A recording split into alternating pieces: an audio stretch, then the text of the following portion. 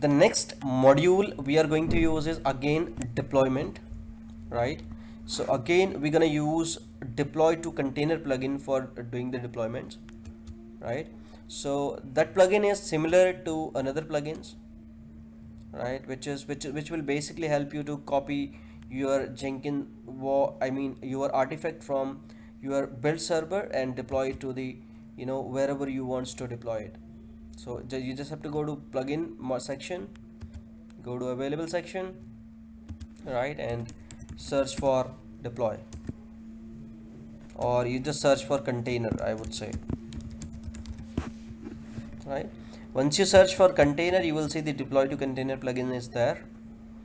Click on this container plugin and click on download now and restart after, right, and click on restart. The plugin has been successfully installed now. So let's use that plugin for doing the deployment, right?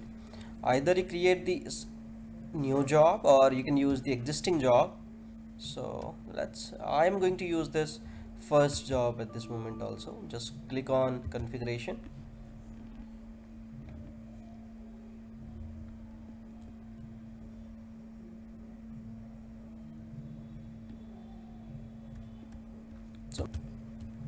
So I'll scroll it down to the build section. I'm going to use this repository, and let's scroll it down and come here and click on, let's say, I'm gonna use the top level Maven target again here. So you can use, now we have Maven available in the system as well as here. So whatever you want to choose, that's up to you. So I'm gonna say clean install. Alright, so once you're done with this, you'll get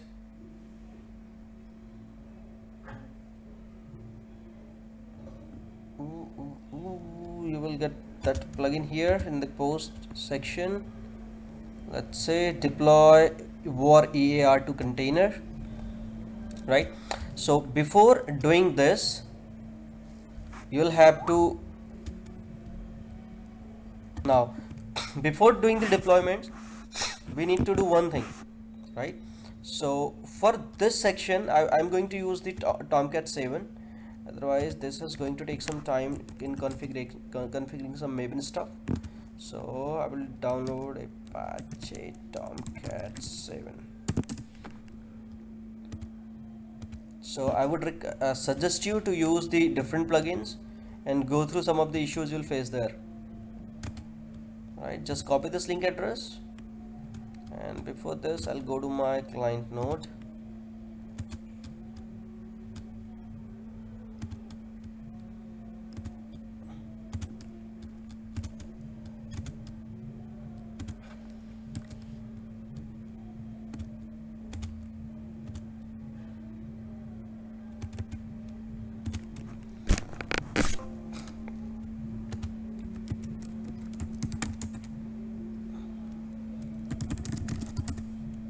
So let's say I'm gonna use OPT instead of this. I'll use USR now.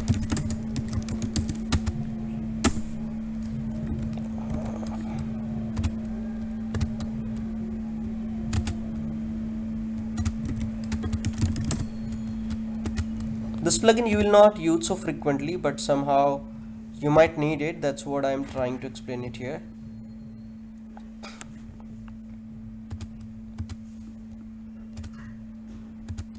This is my client node where I'm installing. I'll just change the color for, right, so I will do wget.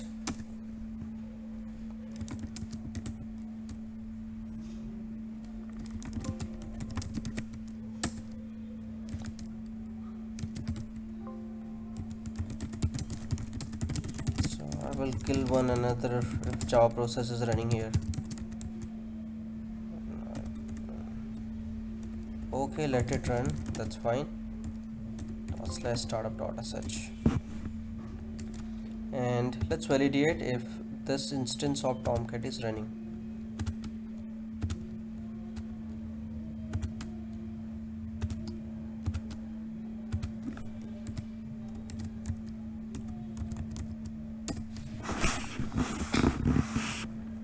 Okay, this is running, guys, right? So what next configuration I need to do is, one thing I need to do here,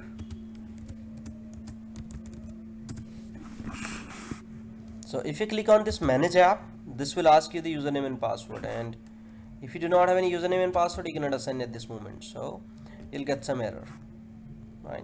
So I need to create one user in Apache Tomcat.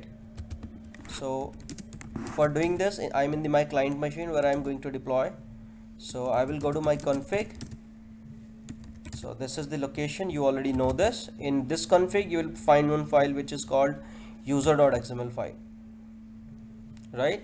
You just have to open this user.xml file here and navigate at the end, right? You can see here some of the users has been, you can see the roles, and these users has been commented. You can pick any of the role from here. Let's say I gonna use, let's say I will pick this one. I will copy this line from here, right? I will just come below this line and will paste it, right? And I will say I will create one user. My username is Shaker and the password of this user is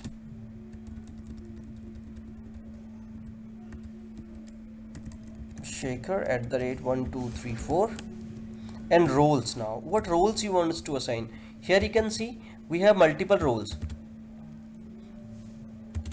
Manager GUI role, allow user to access HTML GUI, allow access to test interface. Let's say at this moment I am going to assign all the roles to this user, what I can see here, right? But you should assign the roles according to your requirement.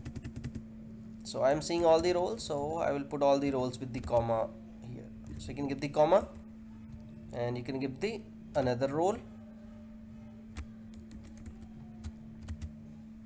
You can give the comma, you can put this another role here. You can give the comma,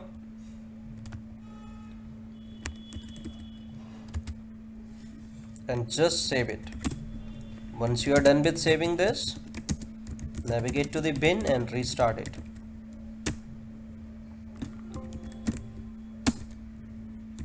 Startup.sh, right? So let's go ahead and validate your Tomcat again. So click on manager app again and give your username Shaker. What was the password? Shaker@1234. So once you click here, you'll get this manager app page here, right? From this manager you can do all. If you see here, by default जो अब आप web apps page देखते हो, right, वहाँ आपको multiple folder दिखाई देते हैं, right? Those deployment folder, you can see already these folder are deployed here. You can see from here, you can start, stop and everything. जो भी आपको GUI में दिखाई देता है, जो पेज दिखाई देते हैं, document, everything is coming from here. अगर आपको कोई मैनुअल डिप्लॉयमेंट करनी है तो आप यहाँ से कर सकते हो, आप कंटेक्स्ट पाथ दे सकते हो, राइट, और वॉर को यहाँ से उठा के चूज फाइल करके भी डिप्लॉय कर सकते हो, right. This is what we are going to do from the GUI itself now. So we are done with this, right, where we have manager access now. Now we need to go to Jenkins jobs again and say what we need to copy from here, right? So let's click here and it will give you some idea exactly how you can select your wars. So it says star.war, anything comes before war, that means star, you can give one star. That depends on the target folders you have. If you have more than one target folder, you can give that. Even if you give the one star, that will work as well, right? That's what I'm giving here, star, right? Let's say I'm gonna give one star.war. Pick my war from my workspace, and what is the context path of that? So guys, do you know what is the context path?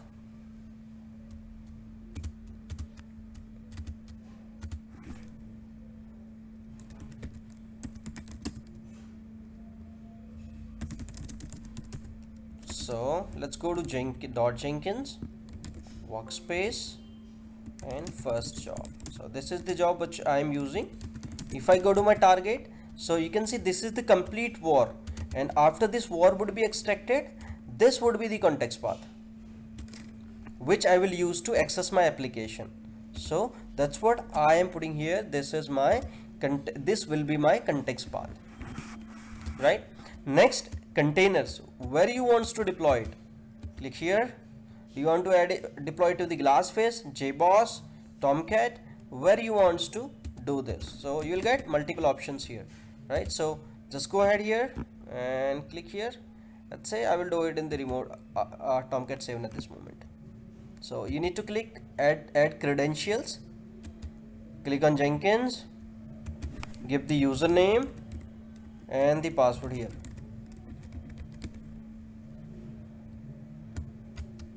And click on add. I think password was Shaker@123 only, right?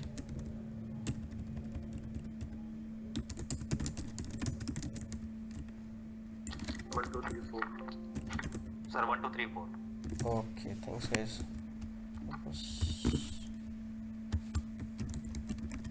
1, 2, 3, 4. So I'll go ahead and click on add. No thanks. Select your user here and your Tomcat URL. So what is your Tomcat URL? Your Tomcat URL is this by 8080. This is your client Tomcat, right, where you are deploying the things. And go ahead, apply and save. So let's go ahead now and click on build now. Click here.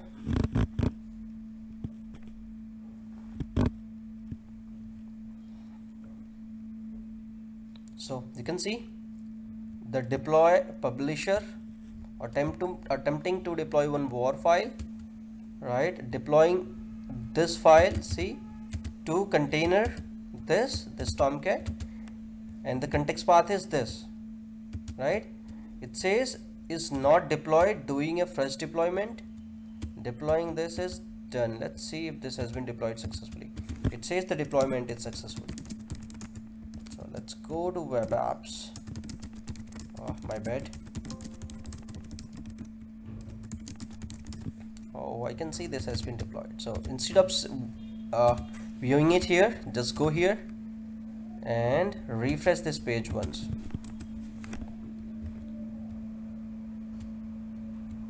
And see if the deployment has been done successfully. Do you see here? Tomcat Maven example is here. You can stop this deployment from here and undeploy from here as well. So if you directly click on this, it will take you to your application hello page, right? Just for a validation, right? If you want to do it, stop, undeploy, reload, you can do anything from here. Let's say you want to stop it.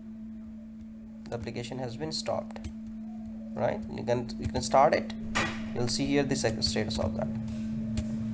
So anything you can do it from here.